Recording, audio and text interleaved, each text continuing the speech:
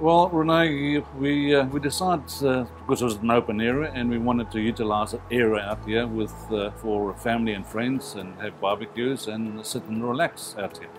I wanted something structured very well. I didn't want a wooden structure like the Bagalas. I needed something to look professional. Michael was very good. He came here and he did the actual design and sort of gave us a quote. He was very professional. He knows his job. And of course, the process that we went through was very good. The planning, the approvals. Everybody says, wow, this is fantastic, this is great. It's a good look, it's clean, it's neat. People walking in the golf course say that really looks good on the golf course, and that's what I wanted.